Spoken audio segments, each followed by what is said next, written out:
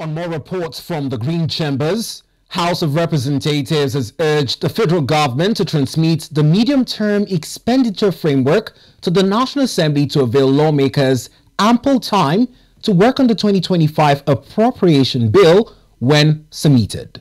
This is as the lawmakers, drawn across party affiliations, expressed displeasure at the practice of delayed presentation of annual budget proposals to the Parliament, leaving the lawmakers with little time to do a good job.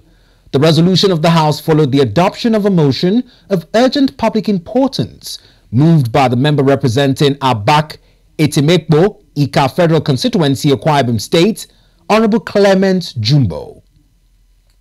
Further worried that the time the National Assembly requires to exercise its functions as enshrined in Section 88, subsection 2B, is technically being taken away by the non-compliance of Section 11B of Fiscal Responsibility Act by the Executive. The House accordingly resolved and urged the Executive to comply with Section 11, subsection 1B and submit to the National Assembly 2025 budget proposal without further delays. 2, mandates committees on national planning and economic development, appropriation, and finance to ensure compliance within 2 weeks. This motion is in the interest of this country and is in our collective interest that things should be done and done properly. We are going into the end of the quarter of this year. We expect that by now the Mtef would have been with us so that we can painstakingly study same and then cross the T's and dot the I's where necessary. This motion is a clarion call. It's a wake-up call. It is one that we should all support.